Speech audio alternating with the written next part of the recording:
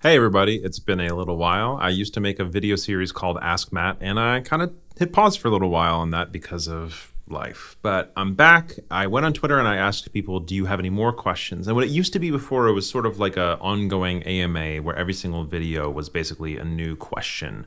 So somebody would ask a question and I would do a video to answer it. And so I went on Twitter yesterday and I said, hey, does anybody have any more questions? And I got tons of great questions. I'm going to start with the one that is the easiest for me, just to kind of get me back into it. So Karsten Yaksh asked, what hardware and tools/apps do you use? It's a fantastic question, and it's one that's relatively manageable for me to answer, in part because I have a page and a blog post that talk about these things.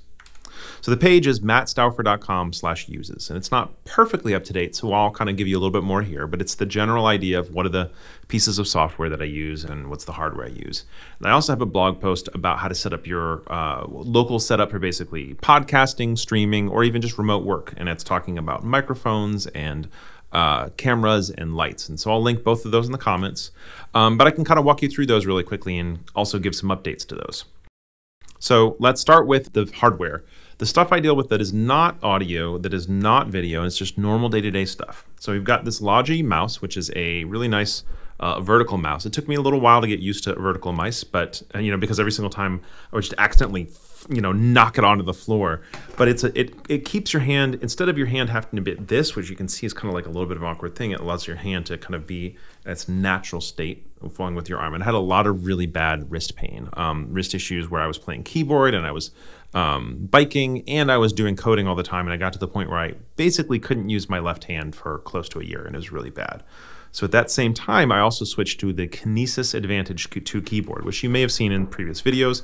It is a freaking space station monster. And it is this amazing thing because they're concave, which is very cool because it's the way your hands naturally sit.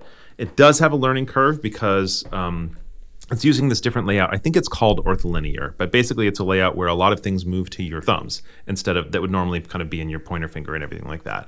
So it took quite a while for me to learn, but really fantastic, really helped me with my pain. But Kinesis just recently launched a updated one that I got called the Advantage 360. And this is tinted Bluetooth, and you can also get a wired one if you want.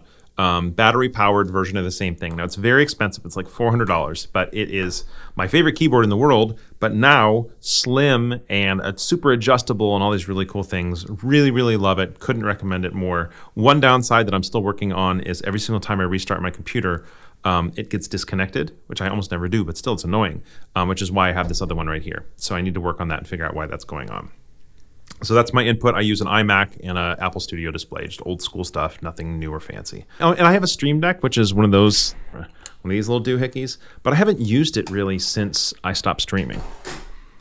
It's very cool. Maybe I'll start using it again at some point. Okay, let's talk about audio stuff. So I've got a Shure SM7B mic, and remember there's a blog post talking about all this. Shure SM7B mic on a Rode arm going through a Fathead Cloud Lifter to boost the audio input a little bit. It's going to an Onyx Blackjack, but I would be perfectly happy with any of the Scarlett or anything like that as a USB input. I just happen to have the Onyx Blackjack. I've got a Sony a6300 camera running through an Elgato. I forget exactly what it is, but it's basically an HDMI to USB adapter that allows you to use any camera like this. And then my lights are also Elgato. They're not the Airs. They're the original key lights. I'd probably switch to Airs if they'd existed back then because I don't need this much power. I mean, these things are way more than, let me just show you real quick. Like, freaking, I just don't need that much light, but this is all they had then. And I do love the fact that I can just play with them with my computer. It's really, really nice and very convenient. And you can switch the color of the light. I can't remember the word right now. So that you can switch that and it's wonderful. So yeah, so that's my audio video stuff. It's all as much Elgato as possible because I love all the Elgato stuff. And then you got all that. Let's talk about software. So software-wise, from an audio perspective, I use Adobe Audition. I use ScreenFlow for editing my videos. I use Isotope. I think I use the Isotope Standard or Regular or something like that, which is a set of plugins that they have, and I use it for de-reverb and stuff like that. I use Loopback and Audio Hijack by Rogue Amoeba. They're really wonderful Mac-based tools that allow you for doing a lot of tweaking in your audio. And I think that's it. Oh, and if I need to do anything with GIFs, I use GIF Brewery. When I did streaming, I used OBS and Restream, but I don't do any live streaming anymore. So let's talk about coding and productivity. I'll do productivity first and then coding. So productivity, I use Alfred as my app launcher. I use it for everything. I use it to open up every single app. I use it for all sorts of their more advanced features. I've been one of the paying users, PowerPack, I think it's called, for ages. I use Rocket for emoji completion on Mac. Dropbox for backup, Dropbox for sync, Backblaze for backup, Cloud App for sharing little snippets of videos and audio and stuff like that. I use Divi for my screen division, window management, and Barkeeper for managing my top bar in my menu bar and my preferences. Carabiner Elements for managing my keyboard shortcuts. And then my actual apps that I use from a productivity perspective, every once in a while I go back into using Things. Things is fantastic. If you're gonna use a to-do app, Things is great. I just don't always stick in the to-do app life because I have ADHD, so I go between physical and apps. But when it's apps, it's gonna be Things. For mail, I use Mailplane for all my work emails because they're all on Gmail. And then for my personal email, which is on Fastmail, because I'm a privacy nut, I use something called MailMate, which is basically the Apple Mail app, but a little bit better.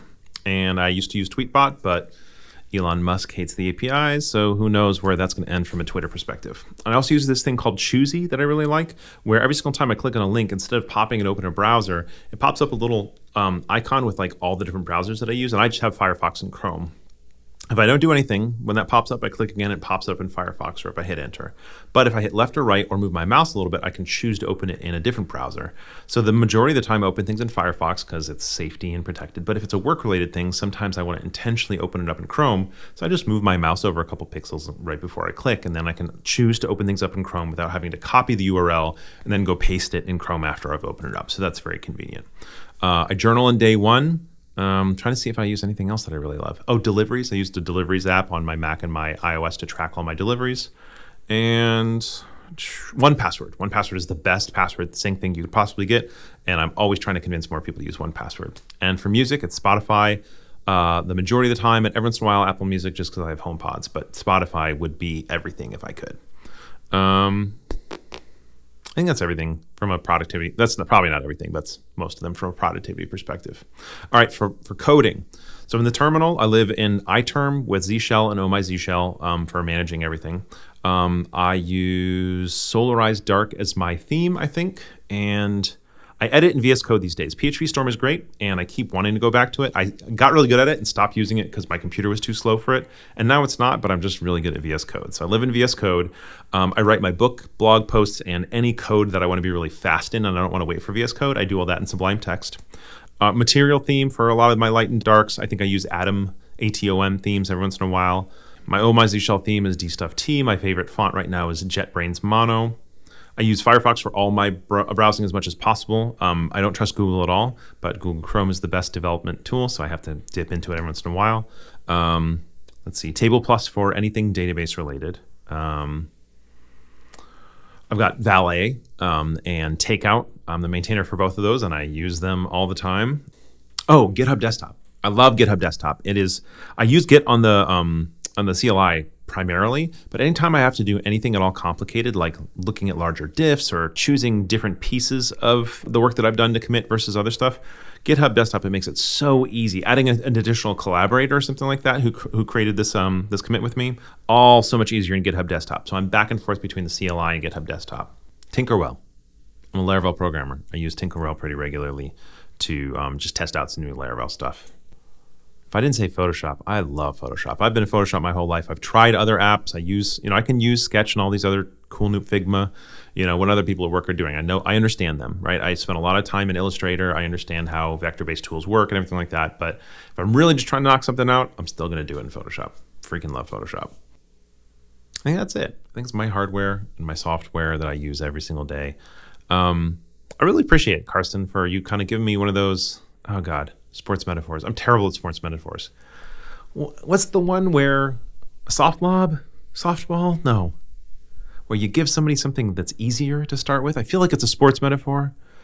If you know what I'm talking about, please tell me in the comments because I cannot remember. So anyway, Karsten, thank you so much for the easy entry back into this.